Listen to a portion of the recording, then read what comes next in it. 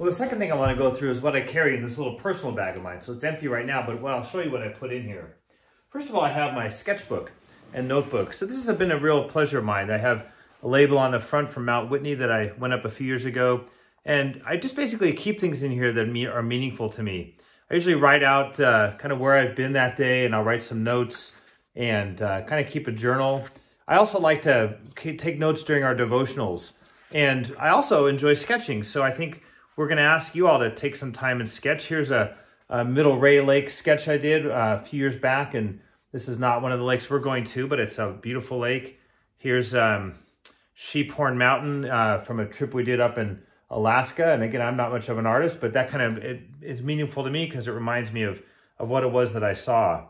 And so I think that's an important part of being out in the backcountry is to record your memories.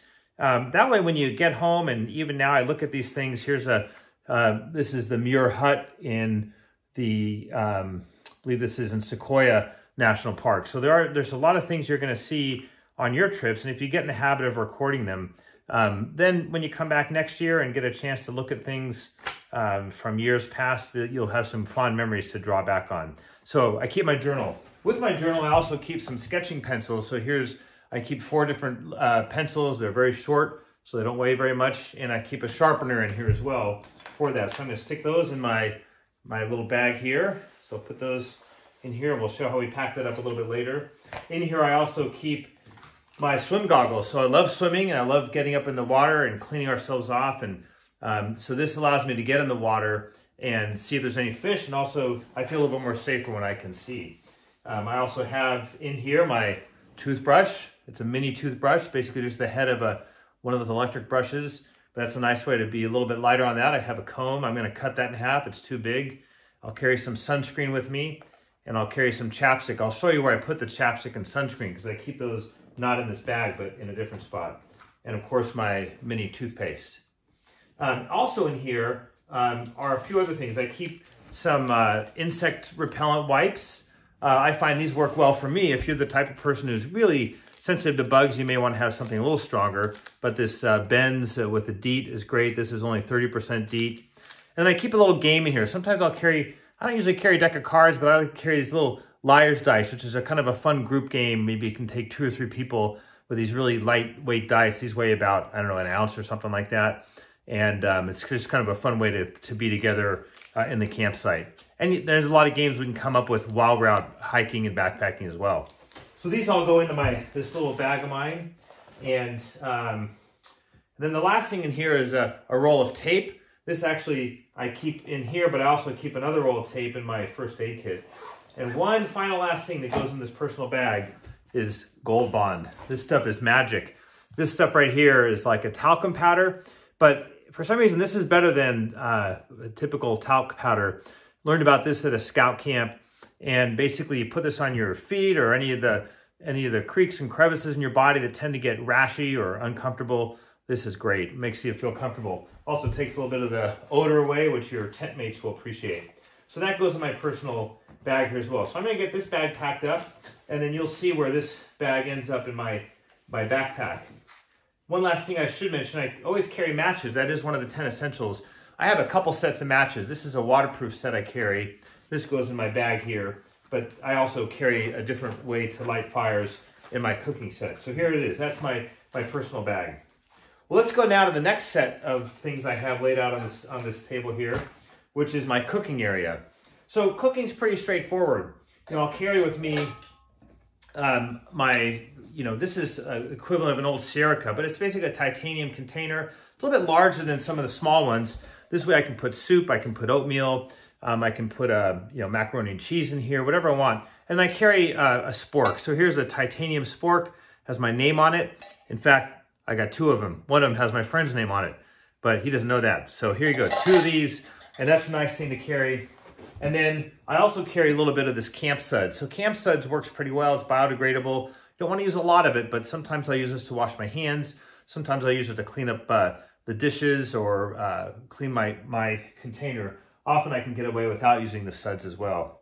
And finally, here's my stove. So this is a canister. It's a gas canister. And then here's the stove. This is a Snow Peak. But there's lots of them that are like this. But this one I find to be quite nice. It's a Snow Peak. It opens up. This screws onto the container that I just showed you, the gas canister. Opens up like that. Very lightweight. It has a built-in, you can hear it there. It's an igniter for the canister. I keep it safe and secure by putting it in this container. And this is my stove that I carry. Not everyone needs to have a stove, mind you, but each group needs to have a stove. Each cooking pod of 4 people should have one stove. I also carry with me, as part of the cooking material, a container. Now, this is a little tricky to talk about because I'll take, maybe if it's just me by myself, I'll just take this. But if I'm going with people, then one of us needs to carry some type of a pot that can boil water, which is what this one is. There's lots of these. This is a Sea to Summit one that I have linked on the gear list. This is nice because it has the big container. Then you have a small container that also pops out that can be used as a bowl to eat with. And, you know, one could get by just with these 2 things and skip this container. But the concept is you need to have one container to eat out of, and the group needs to have something that you can boil water in. So again, I have this in my personal gear list, but I'm going to communicate with the 2 or 3 leaders that are on my trip to make sure we don't all have one of these. Just one of us needs to have one. All right, so that's my cooking set, and I'll leave that out, and I'll show you where I pack that. Let's move over now to the first aid kit. First aid kit is, you know, it's kind of personal, whatever you find is necessary, but there's a few straightforward things that everyone should have. But I indicate this on my pack with a first aid cross. On the back, I have written down what's in here. I have some glue, I have Band-Aids, some Advil. I have my personal medications. I like an decongestant. I have an antibiotic. I have a painkiller if we need it, Advil. I also have down here an eye drop. And because I'm a surgeon, I also bring some suture because nothing says backpacking like suturing up someone's cut body part. Just kidding, but not really. So that's my first aid kit. All those things are in here. And, you know, I can open it up and show you what's inside, but basically this is my first aid kit. I always check this before I leave to make sure I have everything. Also in my first aid kit, or next to it, is this. And this is a beacon that we use. So if you're out backpacking in the modern era, we will bring a beacon with us. And the beacon allows us to communicate to family and friends our whereabouts. If there's an emergency message, we can get that message to our contacts back at home. Also, if our family needs to contact us, sometimes we have success in getting the message, but generally we don't plan so much on that, but we do want to be able to call for help if we need it. So this is one of these or similar product will be on each of the trips in case there is a type of an emergency that requires emergency assistance, even the event of a helicopter coming to get us. That's what this would be for. So we will have that. Let's go now to what I consider my in-camp activity or my in-camp equipment.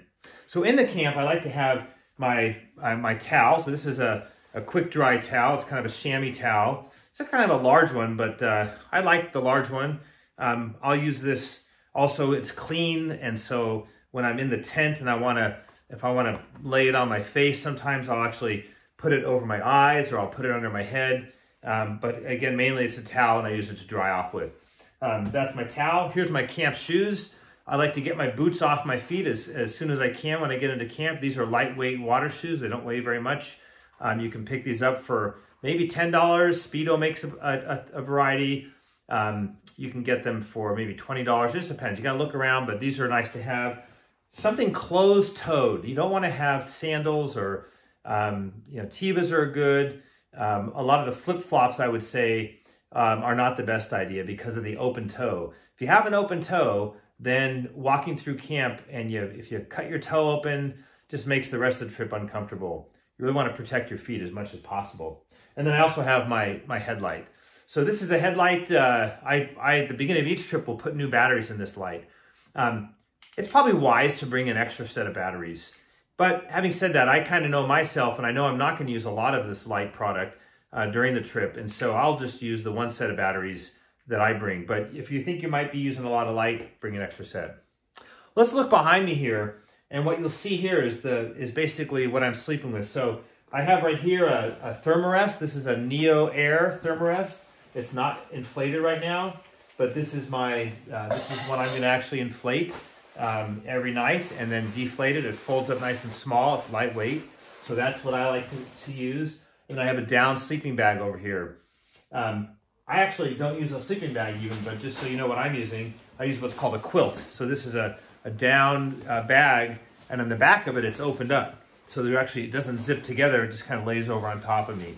What that means is while I'm sleeping, I need to actually wear a pair of pants or, depending on the temperature outside, maybe even a jacket or a hat.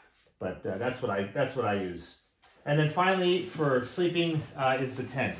Again, this is a 3-man tent, so I'm not going to carry this. Each of the 3 adults in our leadership pod aren't going to all carry a tent, right? We'll have one tent, and hopefully I'll have Brother Justin Johnson carry this tent in our group, or maybe I'll get someone else and tell them it's really important and have them carry it. Tents are great, and you'll all have a tent. It's totally fair, by the way, in the summertime in August to head into the Sierra Nevada without a tent. I've done that many, many times. Without a tent, the alternative is to bring a tarp.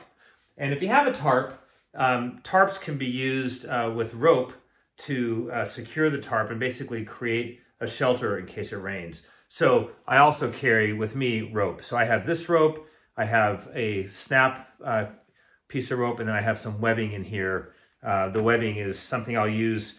I've used this for so many different things over the years. It's hard to even imagine telling you what those things have been, but it's great to have a little bit of webbing. But you don't need that. We do ask each person to bring a little bit of rope, and as part of the base camp experience, you're going to get a lanyard, some lanyard rope that you can use. One final thing is my pack cover. So at nighttime, you want to make sure, as I mentioned, keeping your feet safe and healthy is important, but keeping your gear dry also helpful and important. So you want to cover your pack at night. Get in your tent, starts to rain, you don't want to worry about that. So here's just a little pack cover. It stretches, it's waterproof. I put it over my pack. These are available at any of the sporting goods stores. A cheaper way to do this is just to get a big garbage hefty bag, trash bag, and put that over the pack at night. We'll have those available at the trailhead. So if someone shows up on the gear check and they don't have a garbage bag or something to cover their pack with, we'll give you one. But here's what I use. So that's my cover. Let's move over here a little bit and I'll show you a couple other things. One thing you'll see, I'm not gonna really go through, is my bear canister. So bear canisters is where we keep all the food. So I actually have lots of food in here already, and we'll show you that in a second.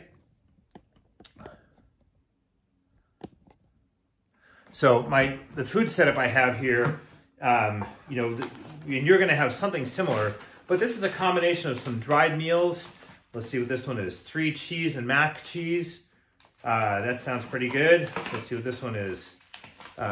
This is beef stroganoff, and here's some other good things in here.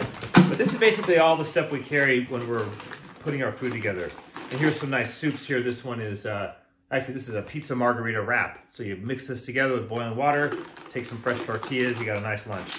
So we'll have, this is the bear canister. It'll have all my food for the week. Everyone will have a bear canister. They're not such a bad deal. I used to not like them, but now actually put all your food in there. It's great. Keep it all secure. You leave it outside of the tent at nighttime. You put it away from the camp. You secure it so the bear can't get in it. And then the nice thing is you actually have a nice stool to sit on around the fire or around the campsite at nighttime and talk with your friends. So bear canister, we'll have that. This last pile over here is all my extra clothing. Let's tell you what I got here. So I'm wearing, as I mentioned to you already, I'm wearing what I'm going to have per day, but this is what I carry in my pack at night. So I have 2 extra pairs of wool socks. Worst mistake I ever made, no extra socks. Always bring extra socks. 2 pair of wool socks. I have a swimsuit here. I have my extra undergarments. These are also nylon. And then I hike in this shirt every day. You'll see me in this shirt every day. But when I get into camp, I like to jump in the lake or river, rinse all my clothing off, and then I like to put on a clean pair of clothes. So here's my nice clean shirt that I'll put on. This is again, a non-cotton shirt. Everything I have here is non-cotton.